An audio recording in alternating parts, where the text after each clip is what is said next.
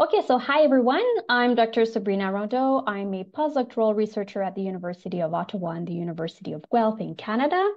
Broadly speaking, I'm a bioecologist. I'm studying wild pollinators and agroecosystems, and my most recent research is focused on understanding bees' responses and resilience to underground threats. And in this seminar, I'm going to talk about the resilience of bumblebee queens to flooding. So my talk is about a paper that was just published in Biology Letters. The study was conducted by myself and my postdoc advisor, Dr. Nigel Rain at the University of Guelph. And in this paper, we looked at what happens to bumblebee queens when they are overwintering on the ground and the ground is suddenly flooded. Because this scenario certainly happens in nature, it would be deadly for most terrestrial organisms. And with current climate change and the predicted increase in extreme events like flooding, there is this concern that underground flooding can further contribute to current bumblebee declines. We have a very large diversity of bees in the world and in Ontario and Canada, where the study was conducted. We're talking about over 20,000 different species of wild bees around the world, more than 900 species in Canada and more than 400 species in Ontario. And in addition to having different shapes, different sizes, different colors, these different species also have different ecology. And although it's true that virtually all bees share a diet of floral pollen and nectar, there are very important differences in life history traits among species, and one major difference pertains to where those bees nest and hibernate. So among wild bees, some will nest in holes in dead woods, hollow stems, stone walls, or even snail shells. We call these bees the cavity nesters. Either they will excavate their own nest in wood or they use pre-existing cavities. Then we have the ground nesting bees, so bees that dig underground nests. That's about 70% of all bee species that are ground nesters. And there are also the bumblebees that will often nest in pre-existing cavities, either above or below ground, often in old rodent burrows. And although bumblebees do not excavate underground nests per se, they will still hibernate underground, or at least bumblebee queens do. So if we look at the bumblebee life cycle, bumblebees are social insects that live in colonies consisting of a single queen, several female workers, and males. And in temperate regions like here in Canada, most bumblebee species have an annual colony cycle where only the new queens produced by the colony in late summer survive the winter by hibernating on the ground for 6 to 9 months in a hibernaculum. So this is what we call the underground cavity inside which the queens hibernate. And so in the following spring, these new queens emerge from hibernation to found new colonies. And this means that during hibernation, bumblebee queens may face a number of threats related to spending time underground. So in my research, I'm interested in the threats that bees may be facing from their exposure to soil, threats such as exposure to pesticides from residues in soil, flooding, predators and parasites, soil disturbances from farming practices, for instance, tillage, climate change, and molds. And it is surprising how little we know about any of these underground threats to bees. One of the main reasons being that the nesting and overwintering ecology of ground-dwelling bees are very hard to study due to the difficulty of first locating the nest or overwintering sites and then studying what's happening inside those nests or hibernacula. And from all of these different threats, today I'm going to talk about flooding. So, this is what I mean when I say flooding. I'm talking about the covering or submerging of normally dry land with a large amount of water. It could be caused by the overflow of a waterway or heavy rainfall or snow melt, for instance, in the spring. And so you can imagine that if bees were nesting or overwintering in the soil there, it might not be an ideal scenario for them. In nature, bumblebee queens typically will overwinter in very well-drained sandy soil and in sloping ground. And the scientific community has always thought that it is to avoid scenarios like this. So to avoid extreme humidity and flooding. Now, during my PhD at the University of Guelph, I was working on an experiment with overwintering bumblebee queens of the eastern common bumblebee, Bombus impatiens. Bombus impatiens is a very common bumblebee species in eastern North America, and it is available commercially, which makes it a great study organism for experimental research. I mentioned the term diapause. So diapause is a temporary state of suspended growth and reproduction that occurs during unfavorable conditions, and in this case, so during the winter. So in this presentation, I will use the terms diapause, overwintering, and hibernation as synonyms. I was looking at the impact of pesticide residues in soil on diapausing bumblebee queens, and this involved overwintering queens in tubes in a fridge. And because we have to keep the humidity level in those fridges very high, it caused ice to form at the top of the fridge, and then the ice melted, and the water started accumulating in tubes. And so I came to check on the bees one day, and some of the tubes in which the queens were overwintering in were filled with water. Of course, when I saw that, I thought that the queens were dead, but when I drained the water, the queens were still alive, which was very surprising. So that made us wonder, can bumblebee queens survive periods of submersion underwater while overwintering underground?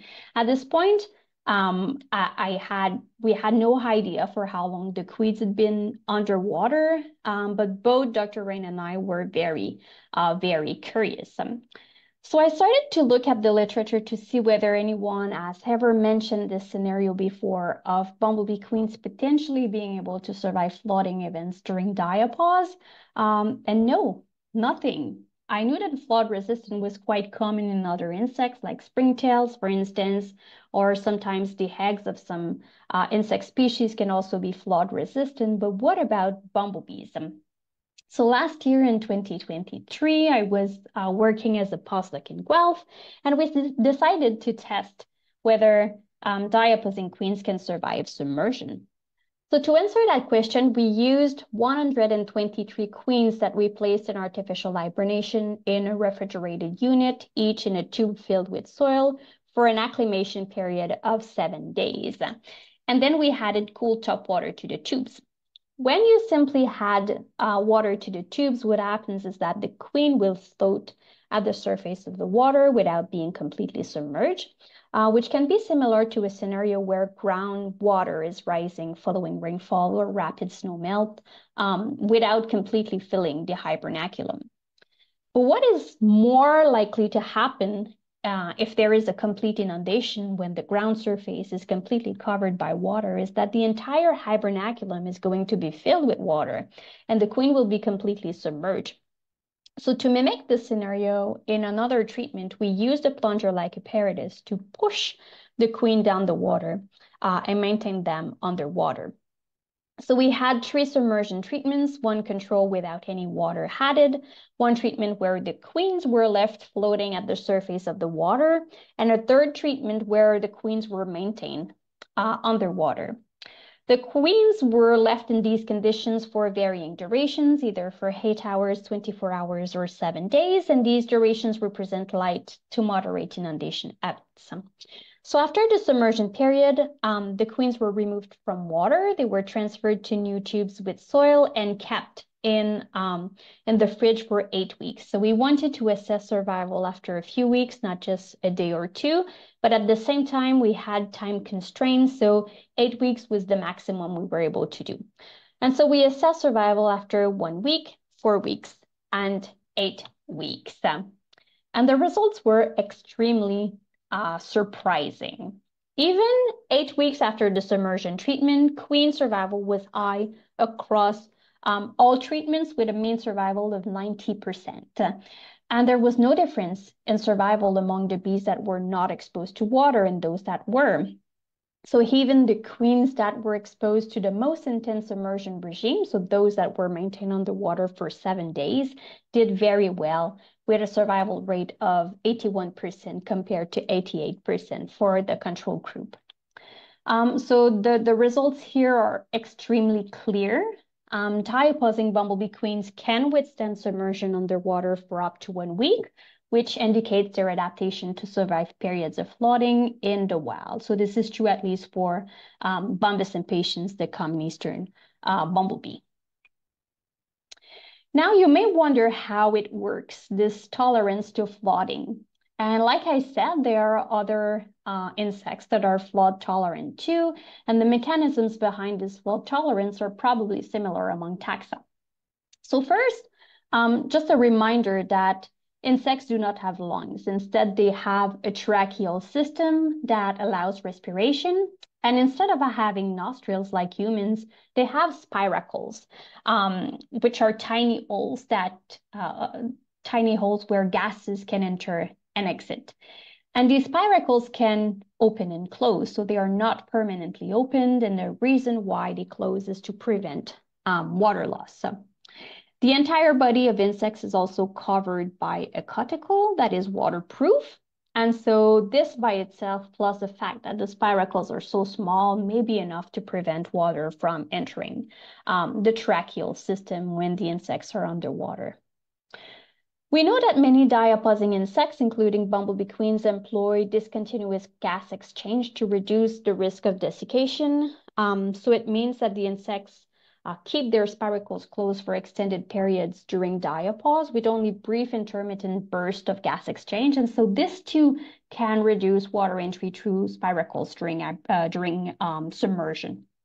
And because oxygen requirements during diapause is so low, submerged bumblebee queens may also be able to rely on what we call cuticular gas exchange to meet their need for oxygen, which could be facilitated by the presence of trapped air bubbles on their body surface. So lots of potential adaptations involved here.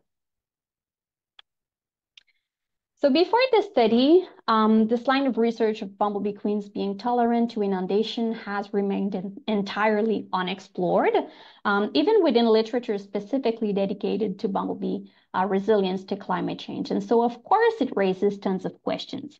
And I listed a few keywords here, and you'll find in the paper a list of future research avenues. One thing that we would like to explore in the future is the long-term effects of submersion on bumblebee queens, especially the subsequent impact on the colony and also possible differences among bumblebee species.